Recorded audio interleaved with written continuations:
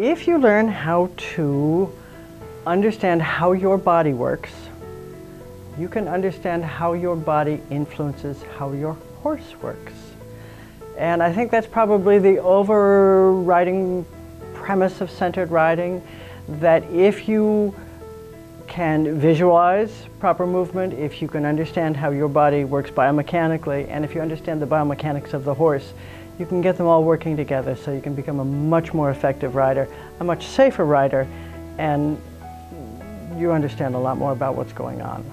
Give you a little background on centered riding. Was begun by a woman named Sally Swift, who had scoliosis. So she spent the first 11 years of her life in a body brace. Long story, she learned how to use her core muscles, and now we call it Pilates, to help support herself. And she, after she finished one career, she went into teaching riding. And she developed an entire way of helping people become more aware of their own body and how to be in self-carriage themselves. We ask our horses to be in self-carriage.